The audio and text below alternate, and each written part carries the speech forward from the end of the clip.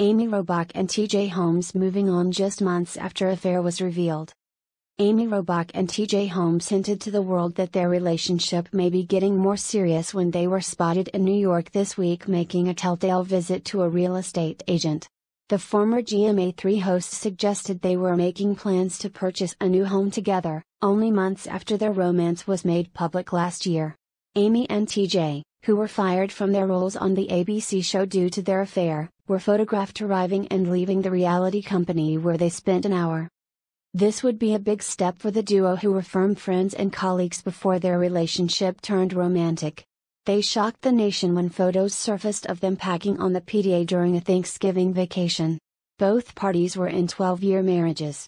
Amy has now divorced Melrose Place actor, Andrew Shue, and TJ is also divorcing Marilee Fiebig, who is the mother of his youngest child, Sabine.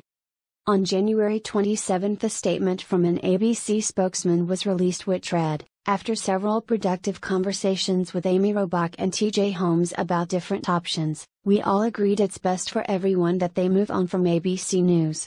We recognize their talent and commitment over the years and are thankful for their contributions." They have since refrained from posting on social media, with T.J. removing his entirely. The pair are believed to have bonded while training for a marathon together. He called her his best friend in an interview with the New York Post, which was published before their affair was revealed.